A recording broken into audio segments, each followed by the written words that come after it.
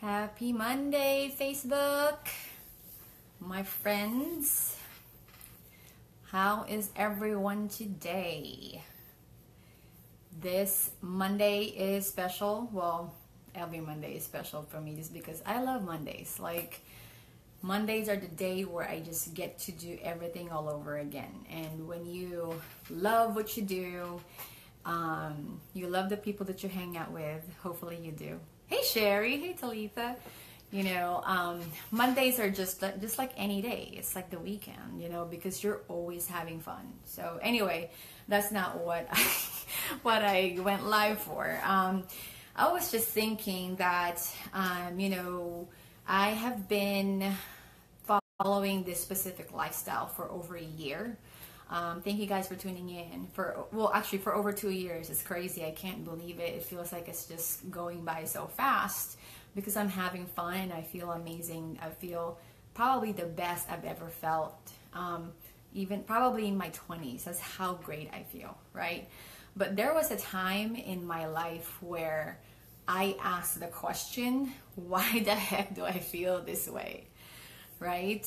I just had my our second baby. I was obviously very tired because obviously lack of sleep comes with a new baby, but that's not really the biggest thing because I've had that before, no problem. But having our second baby at that age, I was 34, it was rough. After I gave birth, I just started feeling these sugar cravings that just felt like overwhelming, where it just preoccupied my mind every day, and I couldn't really. I'm like, is this normal? Is this normal to be thinking about sugar all day? What is wrong with me? I was talking to Sherry. We were driving back from Texas, Dallas yesterday, and I mentioned to her that I forget that I used to feel that way, that I used to think that way. And I came to a point where I looked at the Bible or Googled actually scriptures that helped me with the strength to say no to carbs. So ultimately it was a sugar addiction, right? And looking back, gosh, like it's rough to live that way, because not only are you thinking about it when you go to bed or all day right before you go to bed.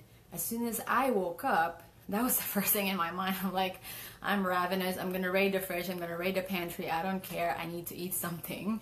That Snickers commercial. I use that commercial all the time just because I can relate to it.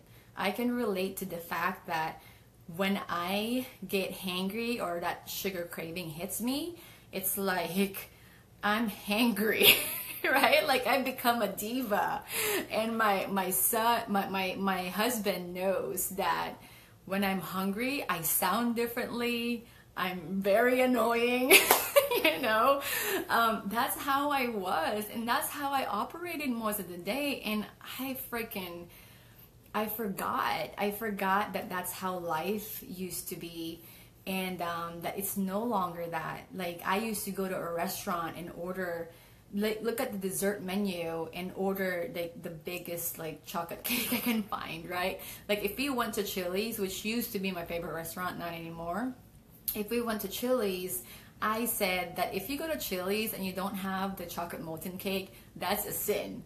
I used to say that, and then I used to say that I have a separate compartment for sugar or for sweets, for dessert. So it's amazing to now look back and see that was the person that I was, and that's how I felt all the time. And then nowadays, I don't even think about it. It doesn't even enter my mind to even want sugar. I'm like, sugar? What sugar?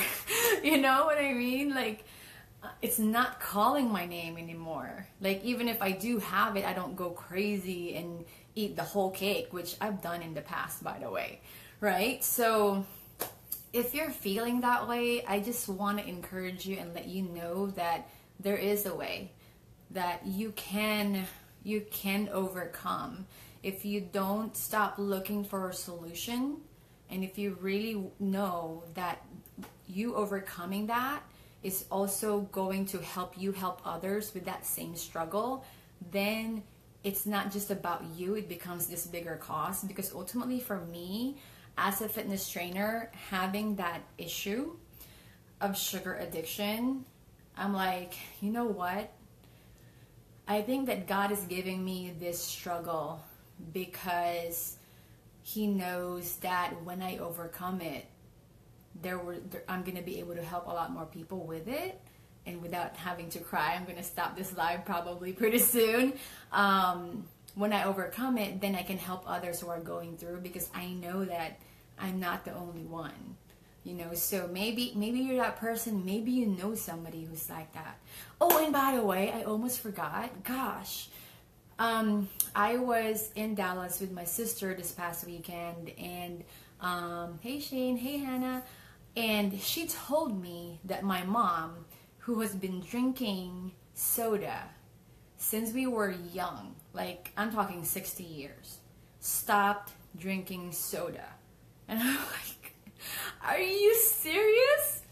And I know she has been drinking ketones for a while, and it's not about the ketones, but that was a solution that helped us, right? I'm like, oh my gosh, that is so powerful to just even realize that my mom, who I never thought can get rid of her sugar addiction, and hi Mom, I love you if you're watching my video, that she's gonna get over that. And for me as the daughter, I'm like, wow, I'm giving my mom the gift of longevity and quality of life, because now, probably for the next 20 years or so that she's alive, she's no longer going to be drinking soda.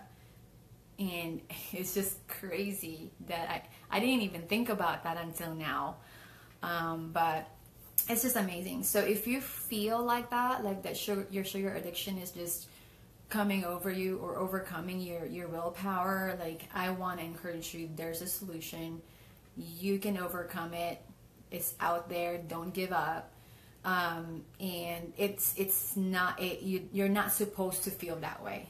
There's a way to feel better, and all you have to do is maybe ask me, but also just like work on it until you overcome it, right? And find a solution and never give up. So I hope that that was helpful for you guys. Thank you for tuning in on a Monday night. And I hope that this helped you. If you have any questions, feel free to direct message me or chat here in the comment section, and we'll go from there. Have a good night, guys. Bye.